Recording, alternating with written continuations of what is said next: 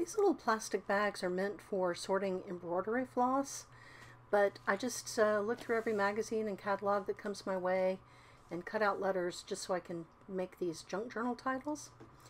And I think this is in keeping with the spirit of junk journals.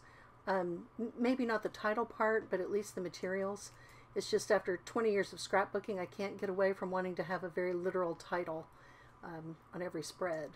So I may use these during Junk Journal July, I may not, but Meg Journals did release the prompts and I'm just preparing so that I can play along during July. I'm looking forward to the challenges and the prompts, and I just thought I'd do a little pre-work, so I've been doing some die cutting and making some titles. So I hope this is helpful to you in some way, and please join in for Junk Journal July.